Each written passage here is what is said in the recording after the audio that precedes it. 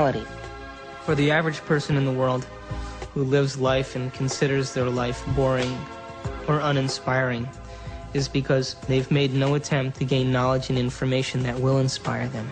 They're so hypnotized by their environment through the media, through television, through people living and creating ideals that everybody struggles to become, that no one can actually become in terms of physical appearance and definitions of beauty and valor that are all illusions, that most people surrender and live their life in mediocrity.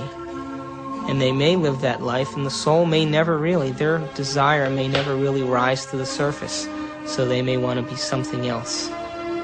But if it does rise to the surface, and they ask themselves if there is something more, or why am I here? What is the purpose of life? Where am I going? What happens when I die?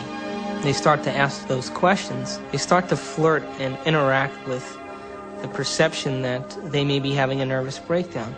And in reality, what they're doing is that their old concepts of how they viewed their life in the world start to fall apart.